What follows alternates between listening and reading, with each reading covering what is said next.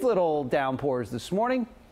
They are small. A little shower or two is moving just north of the airport, right over Miami shores, just near Miami Beach, and it continues to move off to the west. So Hialeah crossing over 27, the Palmetto Expressway near Doral. Brief little downpour this morning, little activity just off the coast of that. So like just a spotty shower or two. Widespread rain and thunderstorms south of the Keys. We'll watch this slowly beginning to move to the north here over the next few days. One thing which is not helping the king tide situation, the wind speeds out of the east. 10-15 miles an hour as that storm intensifies there in the Gulf. Likely we could see this wind increasing.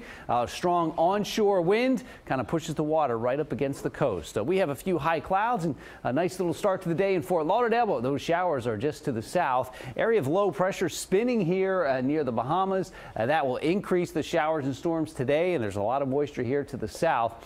Put this all together, computer forecast will track all of this kind of working its way into the area slowly. First, those showers this morning, they're spotty around the much of the day today. We'll see these passing showers. A bit of a breeze, though, so we have a small craft advisory off the coast and a rough surf coming in. And then here comes the moisture. Showers increasing, especially to the south, as all of this moisture begins to push into the area. Here's what to expect. We'll see these clouds increasing with temperatures climbing into the upper 80s today, passing showers, wind at 15 to 20 miles an hour. Moisture comes in with more showers and storms Monday, Tuesday, Wednesday, and Thursday. Slightly drier Friday and Saturday.